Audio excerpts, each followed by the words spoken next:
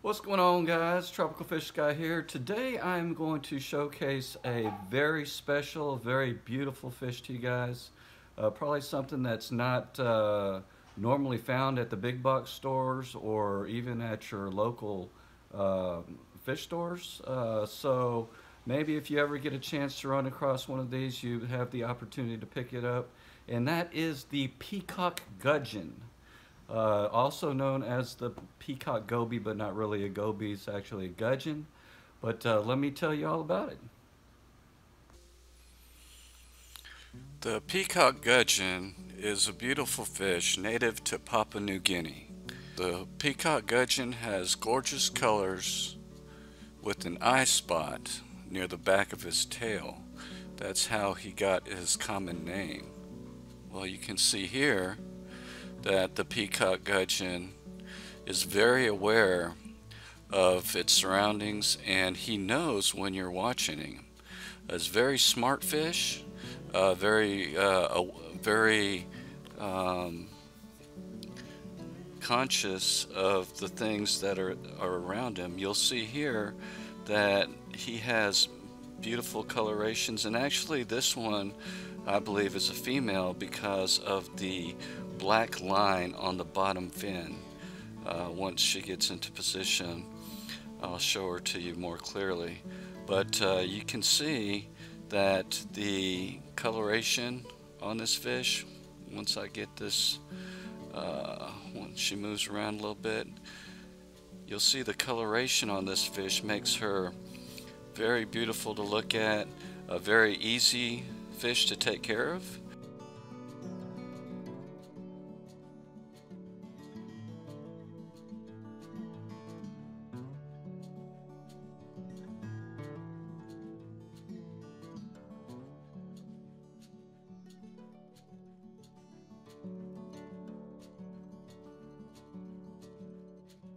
You see the orange and red bars going up and down her body, the spot, the peacock spot on the back of her tail, the nice blue colorations around her gills. Her eyes are pretty.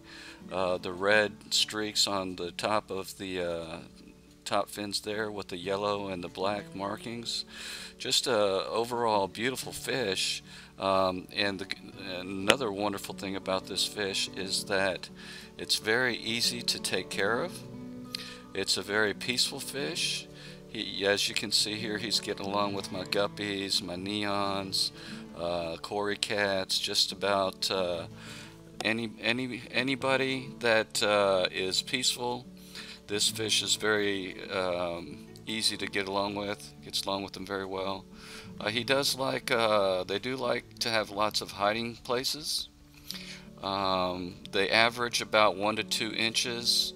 They can reach up to 3 inches as max size, but normally if I've seen them just 1 to 3 inches.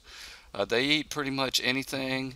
They'll, they're omnivores. They eat a varied diet. They're not too picky. They do flakes, pellets, freeze dried, frozen.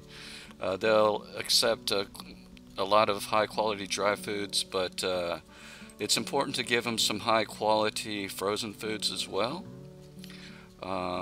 They do need some protein. You can keep them in a temperature range between the low to high 70s, 72 to 79. A pH is pretty easy to keep, 6.5 to 7.5, and I would say, minimum tank size. This guy's very happy in a 10-gallon tank. You know, a lot of people recommend 15 gallons, but if you give him plenty of hiding spots and plenty of places to duck out and cover, then I would say 10-gallon, but nothing smaller than that. He is a micro predator, so he will eat some small shrimps if you got any shrimp or anything like that in there. But bigger shrimp, I do have some cherry shrimp in there with him that are doing just fine. I'm sure he would eat the smaller ones just as handily, but definitely a fish to consider if you're looking for a peaceful community fish who just is brilliant colors and very unique personalities. I would definitely recommend the Peacock Gudgeon.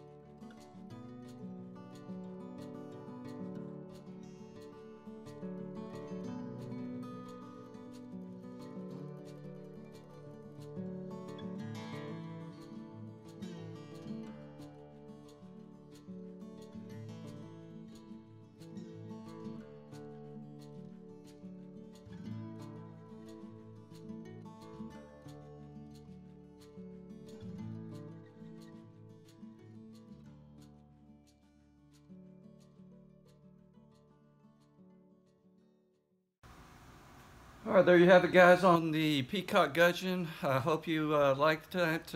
Definitely a fish well worth having. He is a little bit on the high side. I can find them here from anywhere from 10 to 15 bucks each. A little bit expensive, but definitely worth the price from his personality, his color, his looks. They live a long time. So if you ever get an opportunity, I would highly suggest getting one. Thanks a lot for watching. I really appreciate you guys. Please give me a like, comment, tell me what you think if you've ever had one or if you plan on getting one. That would be great. Send me some pics at pics@tropicalfishguy.com with pictures of your fish, your betas. I especially love to see, but your other fish as well. So thanks a lot for watching. Happy fish keeping. Peace out.